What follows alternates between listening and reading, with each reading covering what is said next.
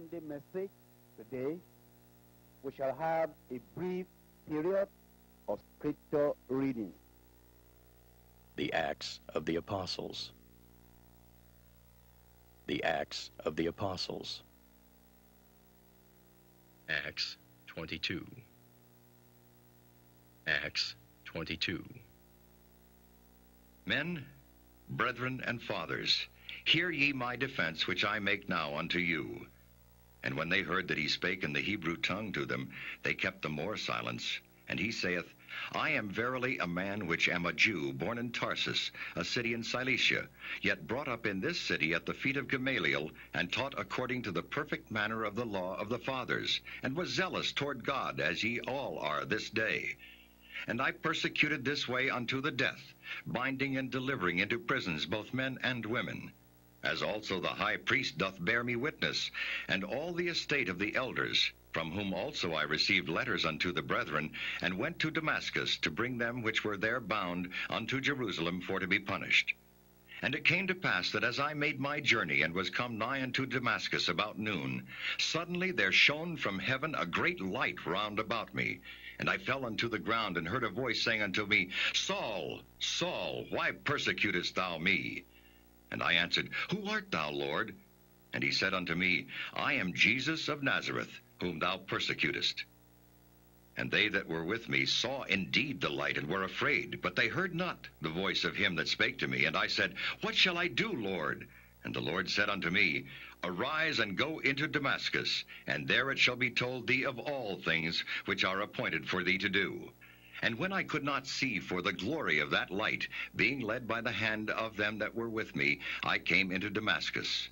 And one Ananias, a devout man according to the law, having a good report of all the Jews which dwelt there, came unto me, and stood, and said unto me, Brother Saul, receive thy sight. And the same hour I looked up upon him. And he said, The God of our fathers hath chosen thee, that thou shouldest know his will, and see that just one, and shouldest hear the voice of his mouth. For thou shalt be his witness unto all men of what thou hast seen and heard. And now why tarriest thou? Arise and be baptized, and wash away thy sins, calling on the name of the Lord. And it came to pass that when I was come again to Jerusalem, even while I prayed in the temple, I was in a trance, and saw him saying unto me, Make haste, and get thee quickly out of Jerusalem, for they will not receive thy testimony concerning me. And I said, Lord, they know that I imprisoned and beat in every synagogue them that believed on thee. And when the blood of thy martyr Stephen was shed, I also was standing by, and consenting unto his death, and kept the raiment of them that slew him. And he said unto me, Depart, for I will send thee far hence unto the Gentiles. And they gave him audience unto this word, and then lifted up their voices, and said, Away with such a fellow from the earth, for it is not fit that he should live. And as they cried out, and cast off their clothes, and threw dust into the air, the chief captain commanded him to be brought into the castle, and bade that he should be examined by scourging, that he might know wherefore they cried so against him. And as they bound him with thongs, Paul said unto the centurion that stood by, Is it lawful for you to scourge a man that is a Roman and uncondemned? When the centurion heard that, he went and told the chief captain, saying, Take heed what thou doest, for this man is a Roman. Then the chief captain came and said unto him, Tell me, art thou a Roman? He said, Yea. And the chief captain answered, With a great sum obtained I this freedom. And Paul said, But I was free born. Then straightway they departed from him which should have examined him, and the chief captain also was afraid, after he knew that he was a Roman, and because he had bound him. On the morrow, because he would have known the certainty wherefore he was accused of the Jews, he loosed him from his bands, and commanded the chief priests and all their council to appear, and brought Paul down, and set him before them. Acts 23. And Paul, earnestly beholding the council, said, Men and brethren, I have lived in all good conscience before God until this day. And the high priest Ananias commanded them that stood by him to smite him on the mouth. Then said Paul unto him, God shall smite thee, thou whited wall, for sittest thou to judge me after the law, and commandest me to be smitten contrary to the law? And they that stood by said, Revilest thou God's high priest? Then said Paul, I wist not, brethren, that he was the high priest, for it is written, Thou shalt not speak evil of the ruler of thy people. But when Paul perceived that the one part were Sadducees and the other Pharisees, he cried out in the council, Men and brethren, I am a Pharisee, the son of a Pharisee. Of the hope and resurrection of the dead I am called in question. And when he had so said, there arose a dissension between the Pharisees and the Sadducees, and the multitude was divided. For the Sadducees say that there is no resurrection, neither angel nor spirit, but the Pharisees confess both. And there arose a great cry, and the scribes that were of the Pharisees' part arose and strove, saying, We find no evil in this man, but if a spirit or an angel hath spoken to him, let us not fight against God. And when there arose a great dissension, the chief captain, fearing lest Paul should have been pulled in pieces of them, commanded the soldiers to go down and to take him by force from among them, and to bring him into the castle. And the night following the Lord stood by him and said, Be of good cheer, Paul, for as thou hast testified of me in Jerusalem, so must thou bear witness also at Rome. And when it was day, certain of the Jews banded together and bound themselves under a curse, saying that they would neither eat nor drink till they had killed Paul. 40 which had made this conspiracy. And they came to the chief priests and elders and said, We have bound ourselves under a great curse, that we will eat nothing until we have slain Paul.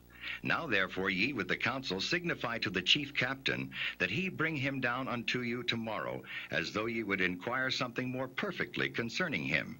And we, or ever he come near, are ready to kill him. And when Paul's sister's son heard of their lying in wait, he went and entered into the castle and told Paul. Then Paul called one of the centurions unto him and said, Bring this young man unto the chief captain, for he hath a certain thing to tell him. So he took him and brought him to the chief captain and said, Paul the prisoner called me unto him and prayed me to bring this young man unto thee, who hath something to say unto thee. Then the chief captain took him by the hand and went with him aside privately and asked him, What is that thou hast to tell me? And he said, The Jews have agreed to desire thee that thou wouldest bring down Paul tomorrow into the council, as though they would inquire somewhat of him more perfectly.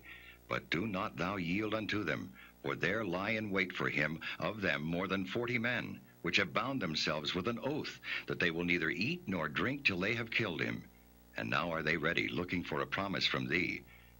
So the chief captain then let the young man depart, and charged him, See thou tell no man that thou hast showed these things to me. And he called unto him 2 centurions, saying, Make ready 200 soldiers to go to Caesarea, and horsemen 70, and spearmen 200 at the 3rd hour of the night, and provide them beasts that they may set Paul on, and bring him safe unto Felix the governor. And he wrote a letter after this manner.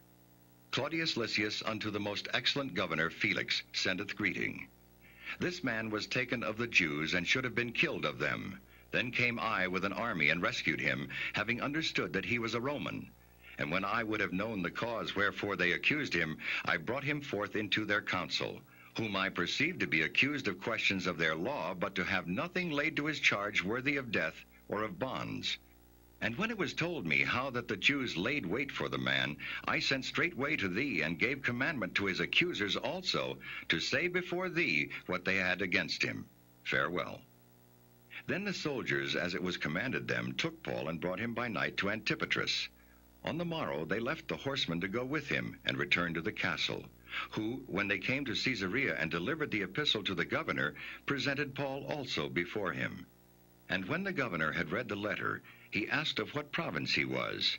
And when he understood that he was of Cilicia, I will hear thee, said he, when thine accusers are also come. And he commanded him to be kept in Herod's judgment hall. May God help us to be doers of the word. Amen.